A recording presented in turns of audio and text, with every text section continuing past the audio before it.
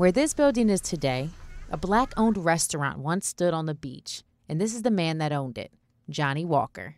It's one of the few places in Sussex County where people from all areas could come and enjoy it. Previously called Beach 2, this beach is now named in Walker's honor.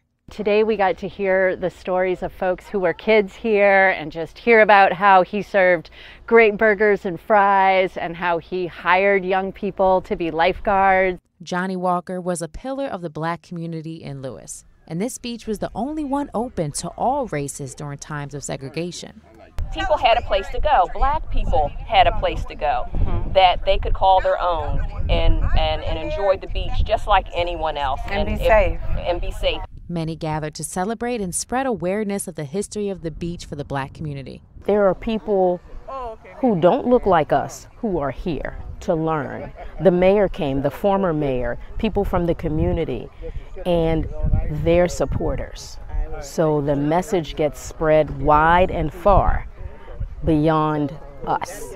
And the goal of this event is to never forget the Black history in Lewes and what's to come.